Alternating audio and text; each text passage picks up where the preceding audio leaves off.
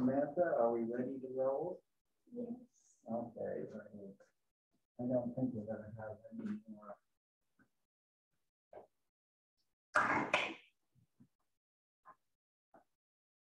All right.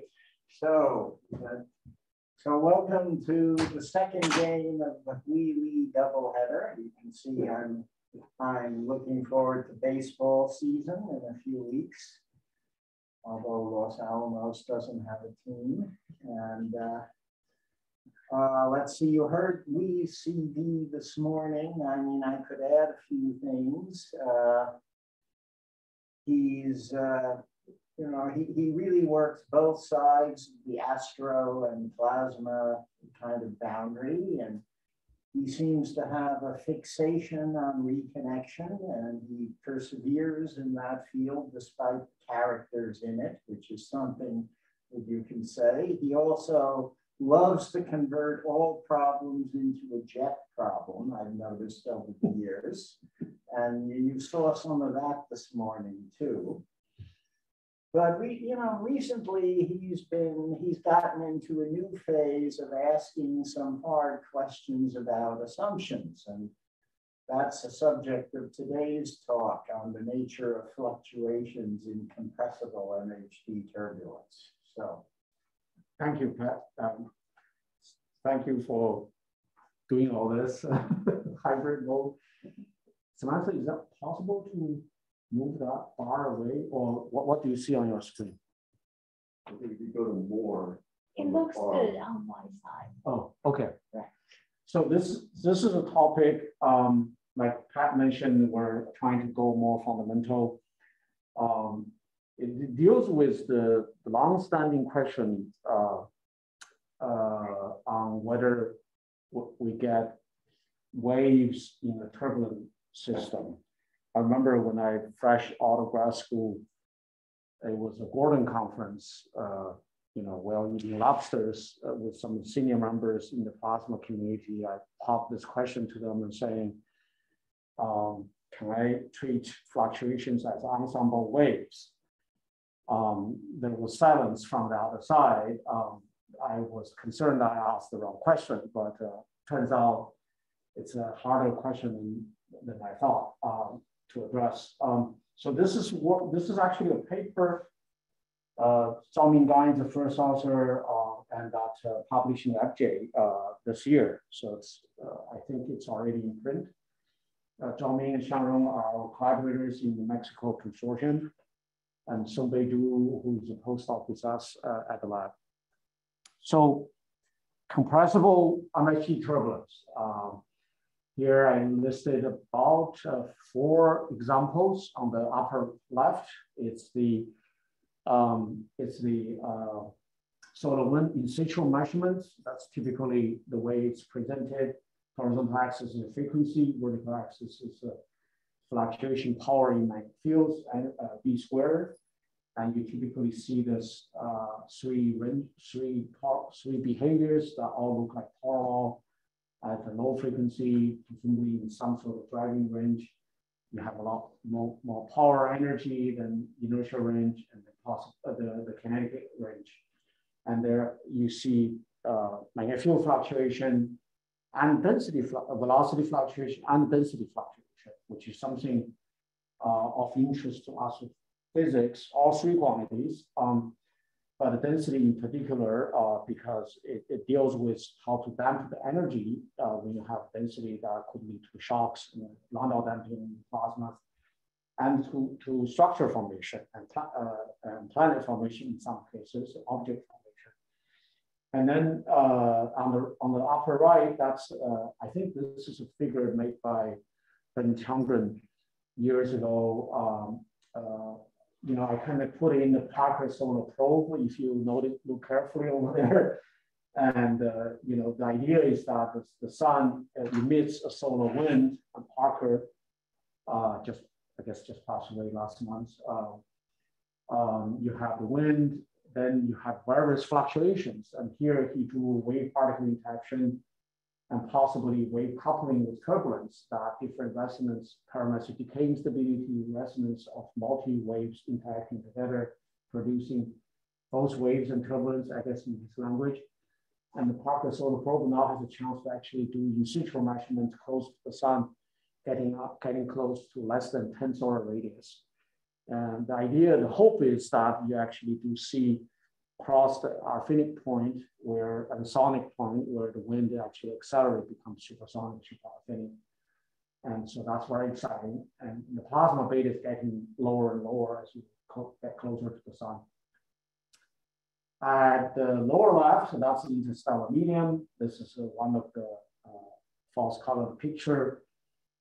Again, the idea is that those are magnetized, partially ionized medium where density fluctuations are very high. And sometimes you run into low beta region as well, which would produce lots of fluctuation in all quantities. And then on the lower right, this is a figure called Faraday rotation measure of a big galaxy cluster. So this is 10 kiloparsec.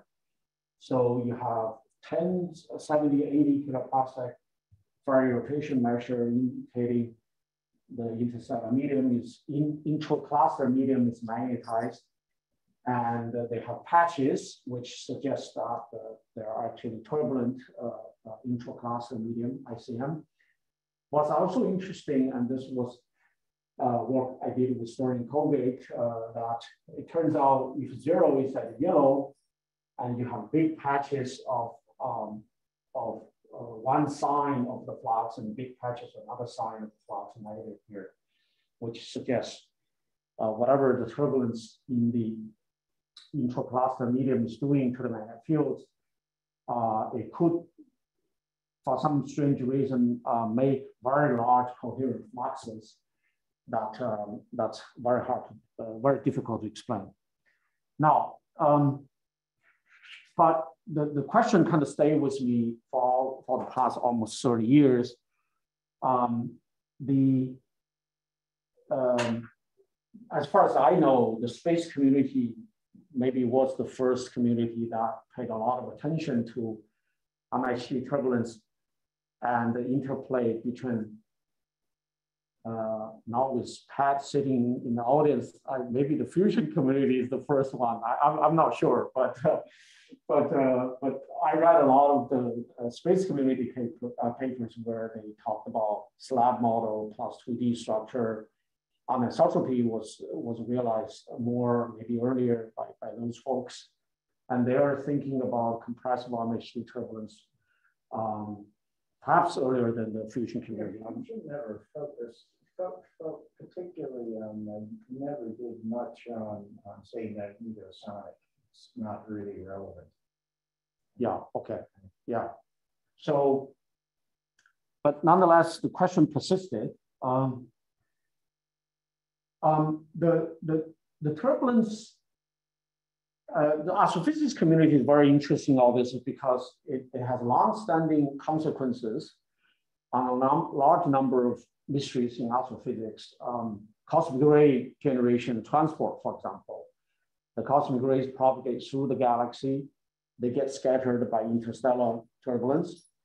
And while cosmic rays presumably also exist intra-cluster medium, they get energized and transported. And there are also self-generated turbulence near the shocks. And just there's this interplay between turbulence and the charged particle energization transport has been long-standing. And part of my thesis work was involving gyro stochastic particle energization through turbulence. Back in the days when I was in grad school, the anisotropy, although was realized by space community in the late 80s, it wasn't really propagated into astro community. And people talk about stochastic particle acceleration through gyro resonance. You write down the gyro resonance condition, that's the top equation there. You typically invoke some kind of power law in turbulence energy density as a function of K. And then you do all the Fokker-Planck coefficients, compute for the diffusion coefficients in momentum, in pitch angle, from which you get energization rates and you get diffusion loss through some diffusion time through some medium. And the trick here, you kind of assume the turbulence to be isotropic, and the ensemble of waves that satisfy either Alfven dispersion relation, that the top there, you will replace it by Alfven waves, by fast modes or slow modes, and all that. And so there's kind of two assumptions that turned out to be very, very critical. One is turbulence isotropic in K. The second is that they are essentially an ensemble of different waves, and you assign power to different fractions, and then you carry out all the Fokker-Planck coefficient derivation, and you get from which you do get stochastic energization. That sounds reasonable, except, astrophysicists went very far. Right? So they write down three coupled equations here. The particle evolution equation on the left side, you have the first order processes, energy gain and loss, second order diffusion process in momentum space due to interaction with turbulence. And then the middle equation there, second equation there is the turbulence evolution, which I've written here again in the diffusion form in K space. That's the big D there. And then they damped by interacting with particles. And then you could have some sort of injection at large scale. And then the third and fourth equation is describing the photon transport. This is not so physically care about radiation. Right? So you have photon flux in a particular energy being as evolution of function time is either done by some scattering away process or scattering inverse Compton into that energy bin. You could also have net emission or net absorption and escape. So you do need the particle information in the photon equation, which comes from the first equation. The second equation, the damping term, talks with the particle. And the first equation, the energization, depends on both the energization and cooling, depending on both the wave spectrum and also photon cooling spectrum. So you have this three equations that couple them together. Right now, in those equations, we didn't do any spatial dependence. It was time and energy. So it's a 1 zone or 0D model. And the idea is that you take an emission cloud over here. You have particles get energized because of the turbulence cascade and resonant particle interaction stochastically. And the photon gets synchrotron, inverse Compton, Wormsong, and there's maybe even pair production and then escape. So that's kind of where it represented if you had to use second order Fermi stochastic energization to produce the power spectrum so this is kind of what you see on the top row is the kinetic energy of particles, wave number, and photon energy. The different curves are at a different time. Different tau means different optical depths. That means it's going to affect the photon. Sorry, tau means different times. I actually don't remember now. So, and you can see a cascade and the evolution. But going back to what I was emphasizing, right? So that model has been used widely by the space solar flare community using stochastic particle acceleration turbulence to accelerate electrons to make flares. We did it for Christian disk corona, sulfur X-ray and hot X-ray. In recent years, since it got more interesting because the anisotropy of MIT turbulence was emphasized. And then the fast modes was invoked, suggested as a way of scattering cosmic rays because our Alfvenic modes is perpendicular cascade Alfven modes isn't as effective. And then there are also in strong image turbulence of particle acceleration in relativistic limit. So the question still remains, right? So what's the fraction of those different modes, or whether they exist at all, right? So the big revelation that us community says, oh, TIS 95 told us Gorak Shridhar 95 paper models plus the emission turbulence are anisotropic, although the space community might have said, oh, we know that for 10 years before that. So what's their nature? And the astro community, basically, this is a classic paper by Cho and Lazarian in 03. They said, let's really do more. So we know there are anisotropic, but let's take a snapshot on the left, which is a data volume, has a B field, B0, and all the fluctuation, right? Let's do spatial Fourier transform into a K space. There's K parallel and K perp in two directions. And in this case, they use the velocity as an example, Vk. It turns out you can write three eigenvectors, Alfven wave, a fast mode and slow mode, and they form a complete set. So any vector in Fourier transform Vk's vector can be decomposed into three eigenvectors and a polarization information. And you say, I can deproject this total fluctuation into three different components, Alfven's fast and slow. And they did that. So they take a frame, they decompose, they get a power. And then as a function of time, they can take different frames and show how those different powers evolve.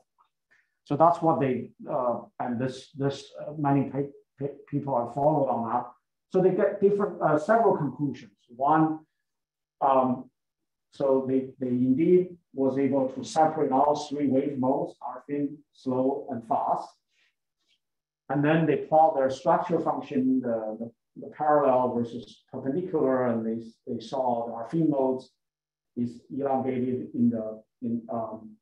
it has more power in the perpendicular direction, and then they have slightly different parallel slopes as a function of K.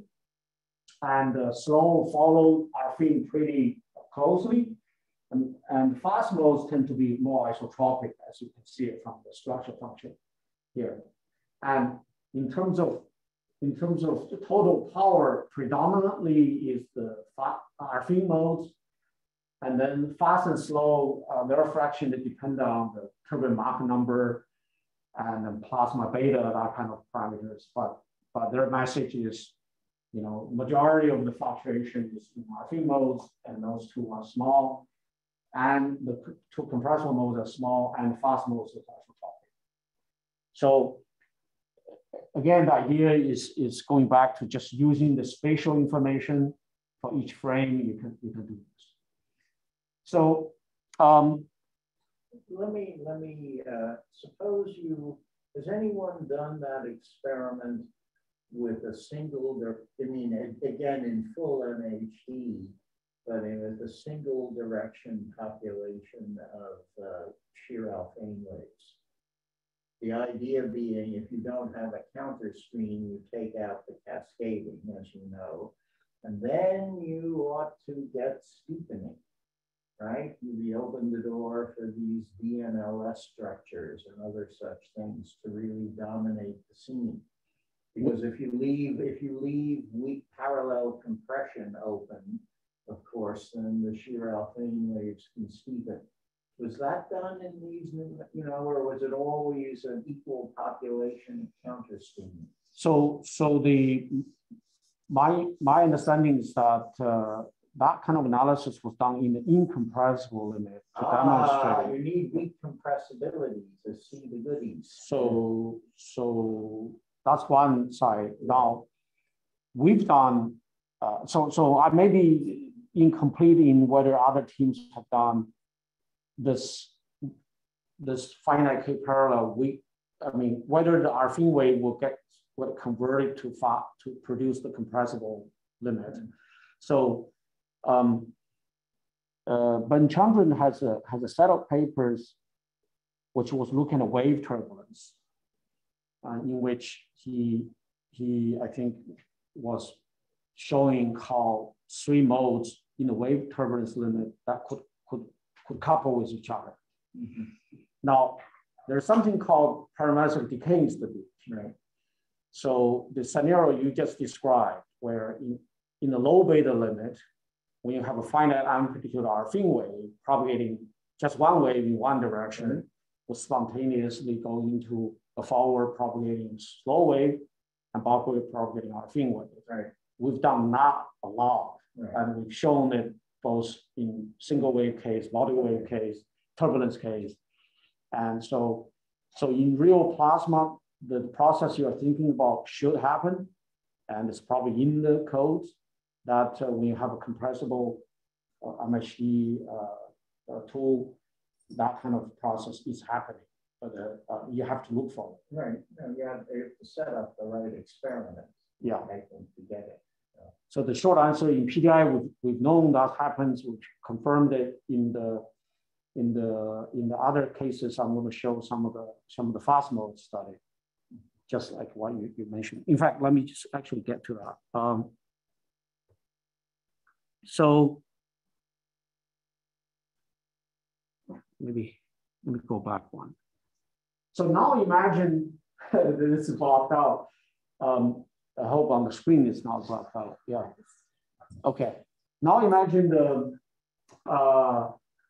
you not only do this as in the past, do the decomposed fluctuation in terms of polarization properties, which is spatial only. You say, actually, let me save all the data cubes with very high time resolution. And then you can do what we call 4D FFT that actually, it's okay, you can just, okay. Then you can also do Fourier transform in time to get out the frequency of the fluctuation, which was not done in the previous study. I mean, there are some papers, I apologize, I didn't include it in this, out of the space community, they stopped doing that, not in a systematic way that will publish this paper. So then you can say, let me put all the fluctuation onto dispersion plot. The vertical axis is omega frequency, and there is a K parallel and K perp. So it turns out the three eigenmodes in the dispersion space is the Alfven mode is K parallel VA, that's a sheet in this omega versus K parallel K perp plane. And slow modes is also a sheet, and then the fast modes actually forms a curved page. So isosurface. You sit down, you work out the dispersion ratio, that's exactly what you would expect.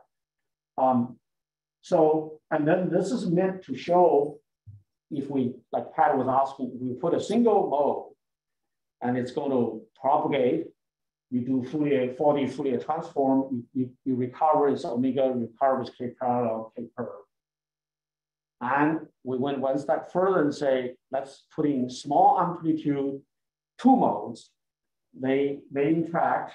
You should get the original frequencies and all the multiples, and if they stayed on the same branch, they should follow the isosurface here. So we've done a test for fast mode, we've done a test for the Alfven modes that indeed they follow that. So it's kind of in the wave limit, low amplitude, small amplitude, nonlinearity is small. You get everything exactly what we expect. Then we went one step further and say, what if this guy listens to me? Okay. Let's, for fun, let's make two fast modes, but non-parallel. If you look at two fast modes, K1, this is omega equals KVA, K1 plus K2, if they're along the same direction, they'll just keep on going in that K, which we see. And now here, let's say, put in two fast modes actually in different K vectors, they're finite and oblique, and then they interact, produce more fast modes of different K, and they spontaneously excited Alfven modes and slow modes. The slow modes resonance scatter their angle. So here, the K range goes from a few to hundreds to a couple of thousand. you can see it, they cascade down into different directions, even though initially there are only two fast modes put it at a small k. So you start not carrying isotopically through the whole phase space because you only had very finite few initial case, but they start covering the broader space in k space, and because of the other modes are generated, they scatter them, and so this is we're hoping to explore this more, this kind of a numerical way of testing some of the wave turbulence or weak turbulence limit, and in the compressible regime. And this is actually quite interesting for some other applications, which in retrospect, back in 2009, I was doing another work with a postdoc with us, and it's on the left. This is now fully kinetic simulation. So using PIG, on the left we put in 42 modes in this small k. So it's testing the cascade idea. So those 42 modes satisfy the velocity of dispersion relation for fast modes. They're pure fast modes, and they have the correct kinetic damping rates. And because they're packed inside the finite k range and they start non-linearly intact, and then they cascaded actually into the perpendicular direction, the parallel direction. It turns out there's actually anisotropy in them. And then over time, as a function of time, the kinetic damping cuts off some of the high k modes. So this kind of suggests the fast mode cascade itself may not be as isotropic as the fluids community considered, maybe because the coupling coefficients actually being different, strengths being different in different, it's k dependent. So at least in the kinetic regime, whether fast modes is isotropic as fluids suggested, it may not be the same between the two regimes. So and we actually, back then, we already had the idea of doing 40 FFT. And amazingly, we saw, this is a fast mode dispersion, the dashed curves that, and this one will be the slow modes, and those are Bernstein modes. We saw a lot of power populating the fast mode branch, which in retrospect, we think this is all because we initialized those 42 modes with very weak, I mean, the total power, that's 10%, shared among 42 modes here. So each is a few percent. So they are kind of in the weak limit. So they maintain the dispersion relation property. At least that's one interpretation that we have. Now, when we go to stronger driving, like in turbulence, where we're talking about turbulent Mach number of 0.2, 0.5, you typically get this kind of anisotropic MHT turbulence. This is kind of very standard. It looks so dim. And then on the right, we show we get the expected power off or K parallel, K perp, and we get about a factor of 30 in the inertial range. And then since this is compressible MHT, we can study how that turbulence and the density fluctuation correlate with plasma beta cross helicity equational state and driving. And so this is a paper that's we're still writing for the past year. I want to say, turns out driving in generating compressible MHT turbulence is very tricky. You can have incompressible driving, you can have compressible driving, you can have different time correlations and different K range, all of which has some impact on understanding the nature of fluctuation if you're not careful in terms of which frequency band or turbulence band, the K band you're analyzing your results. I'll come to that.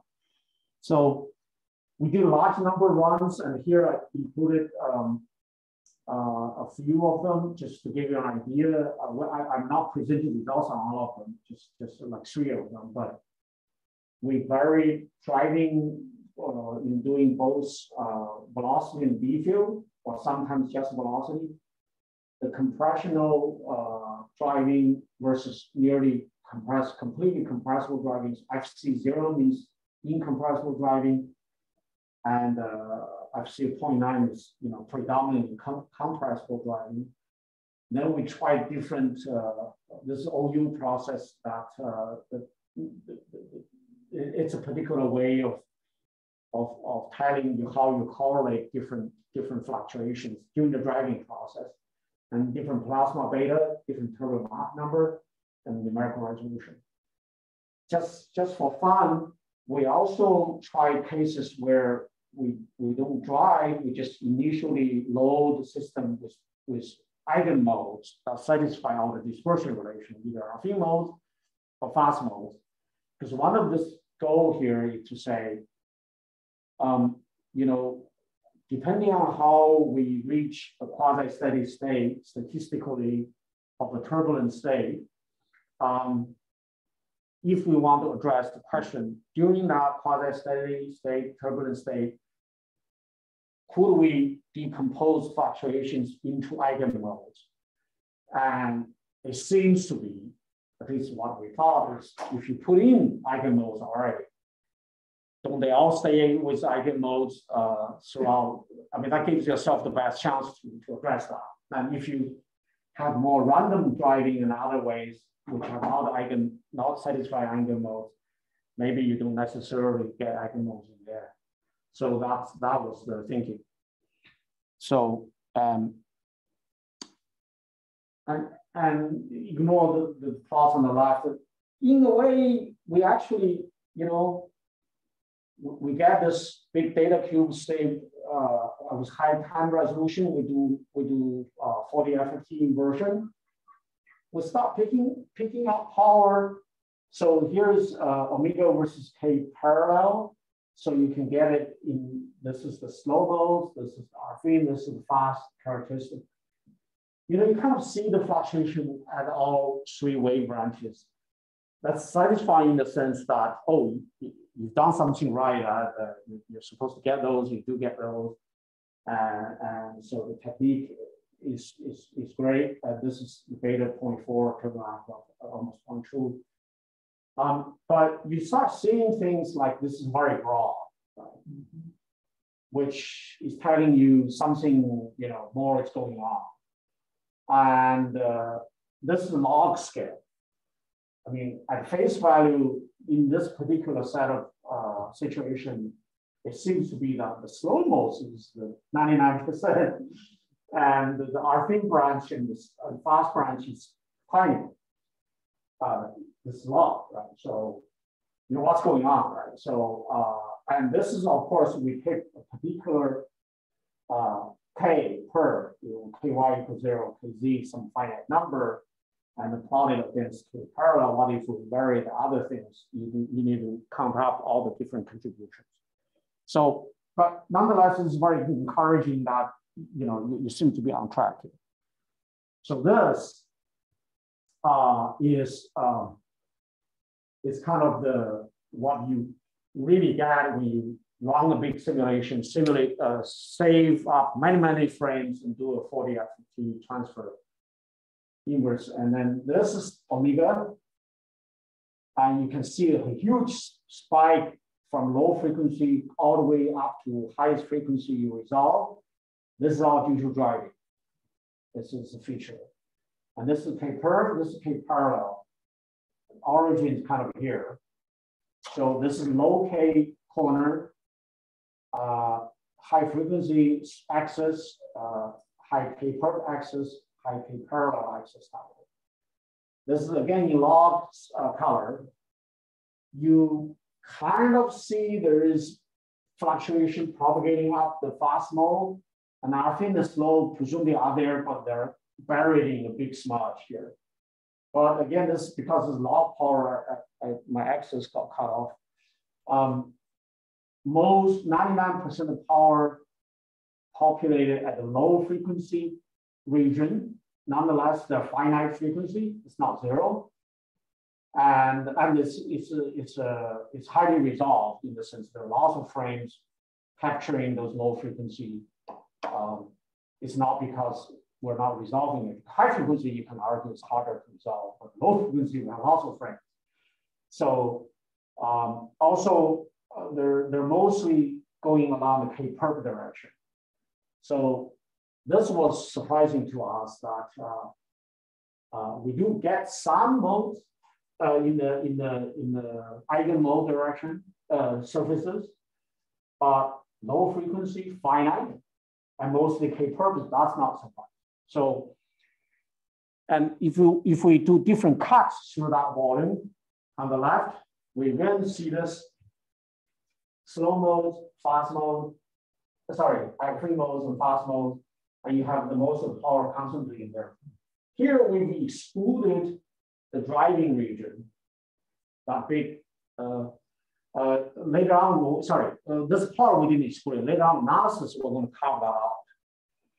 And this one cut, there's another cut that showing the issue more interesting. This is the driving. This is the Alfven mode. Then you have a huge amount of power. This is K-perp. That's K-parallel. This is K-perp. Frequency definitely resolved, non-zero. Zero is here. This is 60, 70, 80% of the total power. It's not slow modes. It's not Alfven modes. Not fast modes. It's not nonlinear structure with zero frequency. So this is log, right? So log 9. This will be log 9. This will be log 7, and others will be 4. So your orders of magnitude down.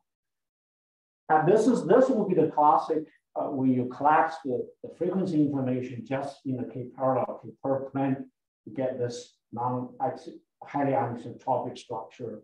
This is just to show that we indeed recover the traditional anisotropic 2D spatial power spectrum. So, I mean, when are we going to hear the sacred words pressure balance structures? I mean, and you could look for that, right? You could see is the energy in that region of the K space, of the form, where pressure and compression balance. So that is one of the. That's one of the candidates, right? One of the candidates, and. But that's easy to test, right? That's why I bring it up. It's an isothermal run, right. But so we do get density fluctuation. We get some. So consequently, because the temperature is constant, we do get fluctuation, pressure fluctuation. So how balanced are they? I actually don't quite know how to separate that one out from the other fluctuations. This is one challenge. The second is, even if we find those, let's say, but this suggests their lifetime is not so short in a sense because the frequency is low, right? But they occupy so much power. Why the fluctuation decide to go there and possess finite frequency with some lifetime associated with it? I mean, I can think of if they stayed at the zero frequency or nearly zero frequency, that's one solution. It just kind of sits there very, very, very slowly. And then there's some without waves. But this is saying they're not following the spatial structure, not following waves, but they're changing relatively with some finite frequency. So that's where I really would get some help trying to. Right. Okay. Yeah. That's the big puzzle. But I would argue the dominant component, and not argue, quantify them. The dominant component of fluctuation are here with finite frequency. So this last sentence is something may or may not be fully appreciated by the turbulence community for the past decades. Because they're more looking at this figure. It's highly anisotropic. And then there are other community basically says, well, they're anisotropic, but we still call them anisotropic waves. And went on with the scattering calculation, the energization calculation. We're saying not so fast. They're not truly eigenmodes. So just see power being transferred between the modes. Presumably that's what's forming all those power laws, because they should have done the coupling. Now for the different modes, it's harder to quantify.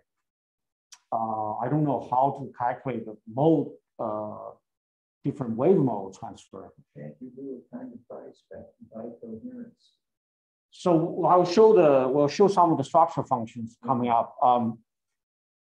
What we've done, we've definitely seen mode coupling by doing isolated calculation, like we do 2 Alfven modes in compressible MHD. And then after a while, we see fast modes and slow modes being produced. We can do 2 fast modes to begin with, and after a while, we see Alfven modes, slow modes. So they're definitely talking to each other. So by those standalone simulations, we see all the coupling going on. But once we've gone into this limit, we haven't done our analysis to capture or quantify the different components, which has come out here. So there are 4 colors here. Blue is Alfven, green is slow, yellow is fast, and gray is, for lack of imagination, we call it non-wave. So we don't know what it's referring to this kind of thing. They don't follow those, but they're there. That's a different color, and those are 3 different runs. A and C are all driving is incompressible, but quickly it generates compressible fluctuation. So you naturally get all wave modes. So A and B are incompressible driving, and C is highly compressible driving. A and B is incompressible, compressible, and B also just had both velocity and B field driving. In doing this runs, we on the left is if you just have spatial decomposition, no timing part. This would be what Lazarian's result would be. And also Carrot, Makawada, and Yaguiro published a non-PRX paper a few years ago, very nice paper, but they just did the spatial decomposition. And so their conclusion would say, for incompressible driving, almost 80% is Alfven.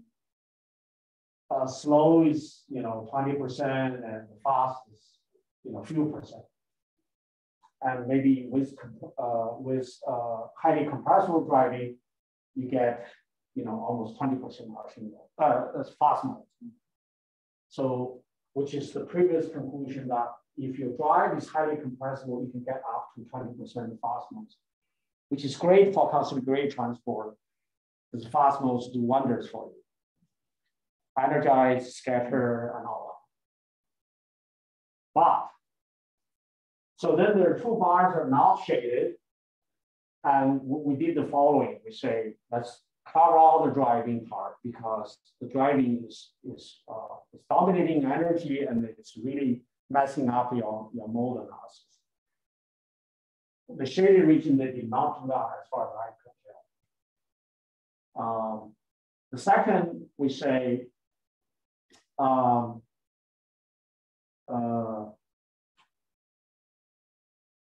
sorry, I'm drawing a blank. There was one more thing I forgot. I'll come back to me. And what we find is as we cover all the driving part and we start recovering the non-load fraction, the gray part, to be the dominant. The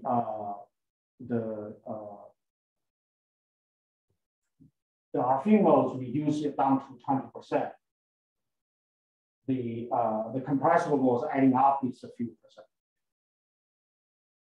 So if you don't cover all the driving part, and that becomes the dominant, because you are putting in by hand all the time, and that becomes the dominant power, and in that power you can decompose it into any of the three. So this is kind of the key puzzle that we built from the studies to say, which you will see it more clearly if you take the whole screen here and then all results is controlled by this one patch, because that's where you're driving it. But if you cover all the driving and the rest of it, then this is the dominant power, and that's non-wave. That's the main conclusion. So, and we then did the structure function for the parallel horizontal curve, and for the non-wave component, fast, Alfven is slow. The Alfven kind of slow and fast and slow more or less agrees with the other analysis. You can see it's anisotropic in Alfven, quasi-isotropic, at least as shorter wavelengths. But this non-wave component is also highly anisotropic, as you see on the K-parallel K-curve plot. But if you do actual careful fitting, you start seeing different slopes. If we use this one as an example, the non-wave has a slope of 3/5, but the fast and Alfven's there, the fast is there. They have similar slopes. Sorry, one is 2/3, one is 1. They're different slopes. So all three components, the slope here is too noisy to be confident here. So the non-wave, the fast, and the Alfven actually have very different slopes.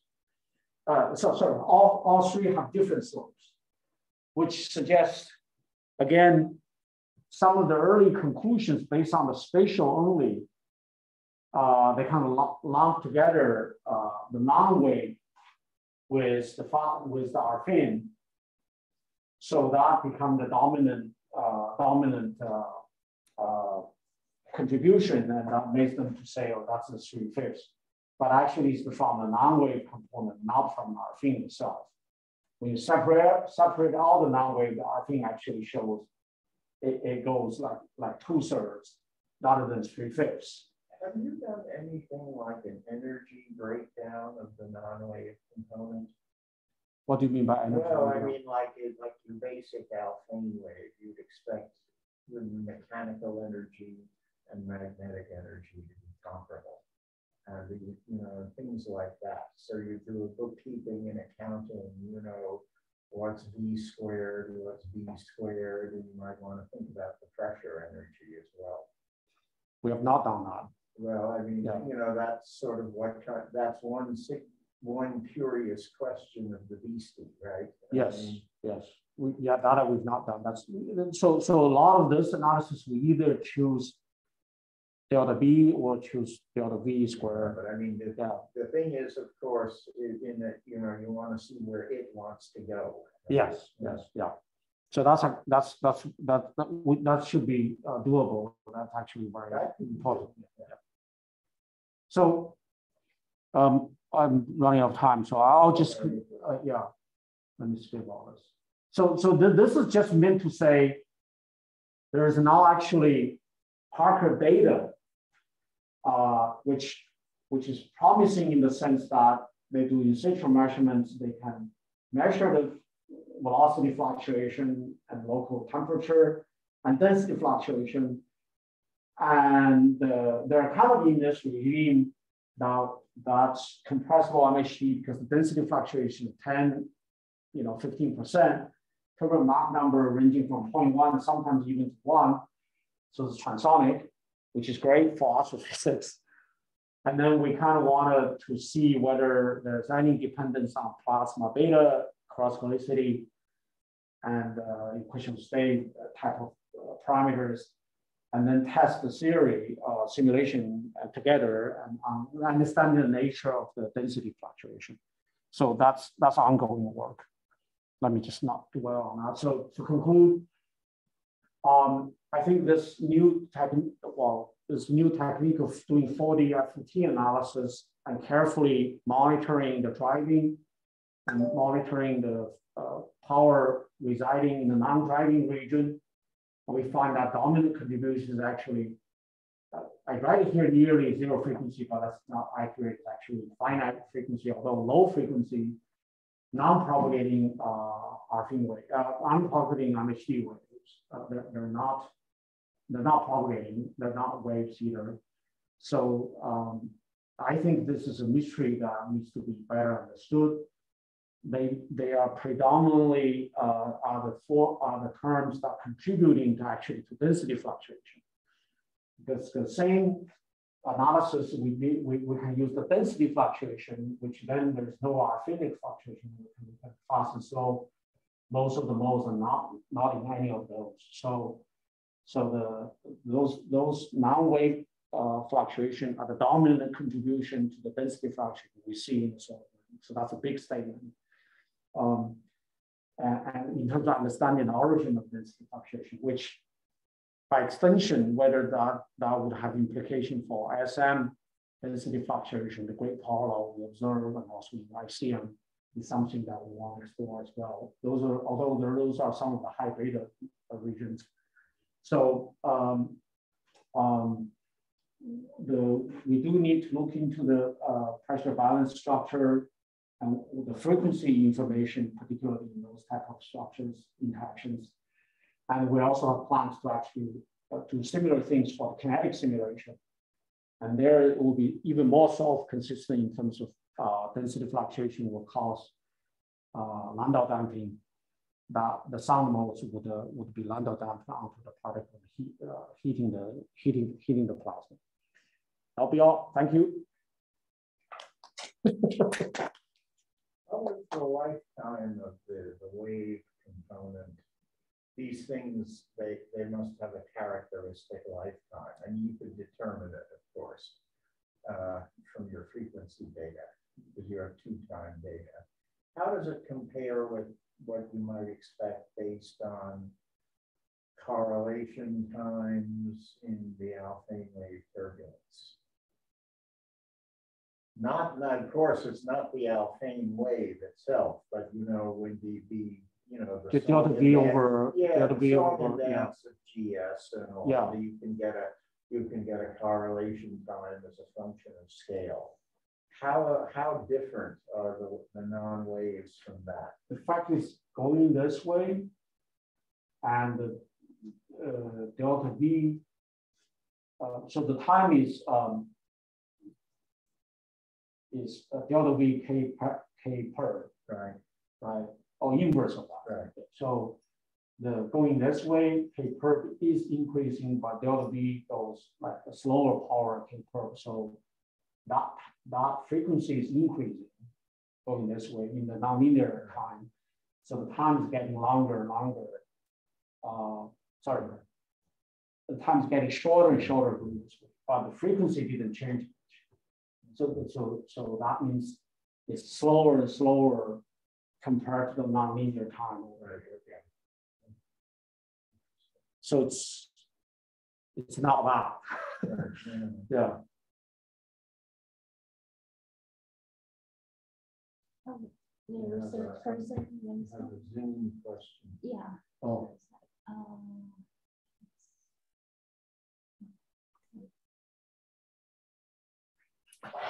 Oh, so thank you for the nice talk.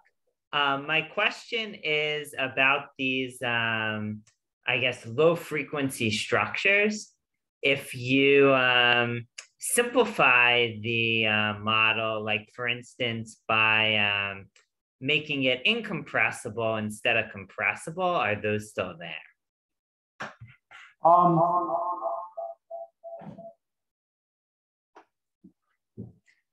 So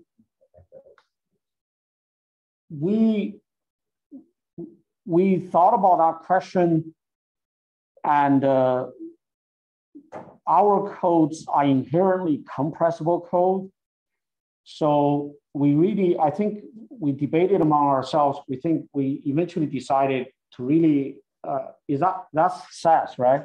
So to really address SAS question, it's better to use a spectral code that's incompressible and then do the same analysis. So if there's anyone that has a good incompressible code, wants to do this process, we can share all the analysis routine and collaborate with you guys and to answer that question. We really wanted to answer that question as well for incompressible turbulence. We think they're there, but we're not sure. One of the reasons I might add, we're interested in that, like I was saying, we took the density data cube, which is also fluctuation, and we found the same conclusion. But presumably in the incompressible runs, there's no density fluctuation, right? So how would those features survive or not? And our suggestion that they are responsible for the density fluctuation may or may not be true anymore. Right? So we are very interested in doing that, in going to that limit. But we don't have a spectral code that can do inverse incompressible average turbulence. So yeah, that's the situation right now.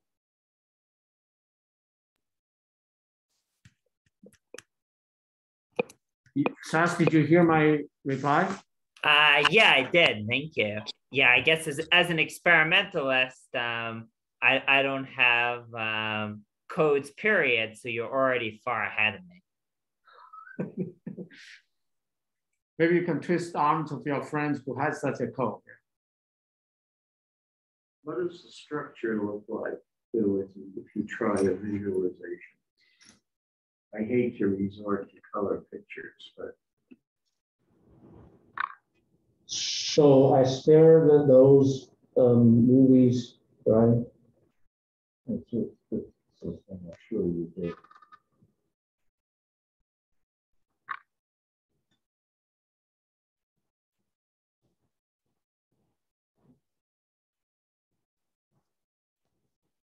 It's not, this be an older movie, but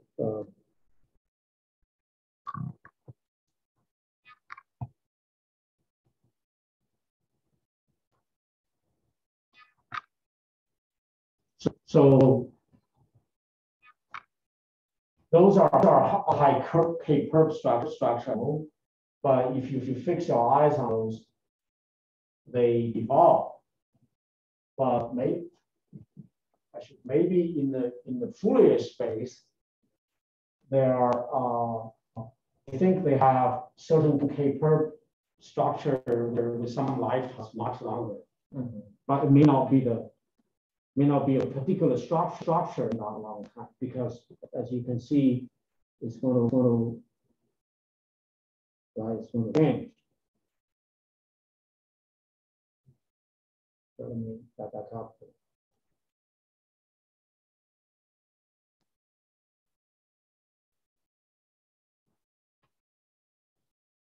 See. So there is a distinct possibility we're being fooled by the effective property. The effective, we would say, for K per 20, let's say, there is a finite power, some low frequency. What it probably really means is can always find enough structures with similar power at a K per equals 20 band, and they live for a long time. In that sense, statistically, I mean, over population, but any feature is a K per 20 might get torn apart. relatively pretty quickly. Yeah, we have another one. Okay. What's the question? You can ask question. Okay. Hi, I have a question on this 4D spectral decomposition technique. So, Yes. so let's assume that in your system, you have two waves that move in counter, like in opposite direction. So these waves have exact same frequency, exact same magnitude of propagation vector, but it's opposite direction. So what value of K your decomposition technique picks up? In other words, is it possible that your non-wave is basically due to interference or superposition of counter propagating waves? Use the convention that would have them as counter-propagating waves. But the way I showed the plots, you may look like only have one or one frequency. But we've tested that case where are not there are two distinct waves. We've shown that. It's just the plot I'm showing may demonstrate that. Okay, thank you. Yeah.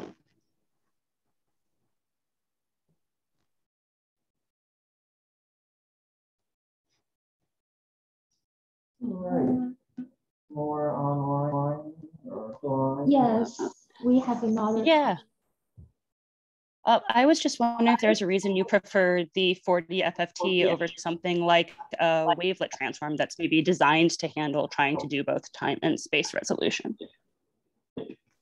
We talk about among ourselves. We do have without a preference over say wavelet analysis. Just because this was emphasizing introduce temporal information into the traditional information. So FFT was easier to handle.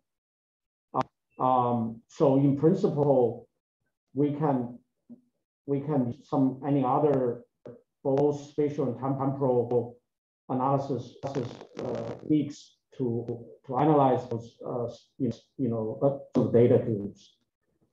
So it might be even in terms of identifiers. So in fact, that will be interesting. I'm not familiar with the 4D spatial and temporal wavelet technique. If you know any references on that, I would love to hear your suggestions. Cool, thank you. I may shoot you an email. So, yeah, that'll be great. Really appreciate that.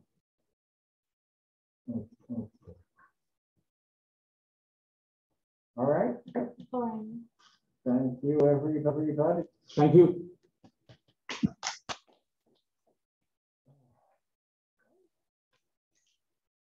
Warranty simply.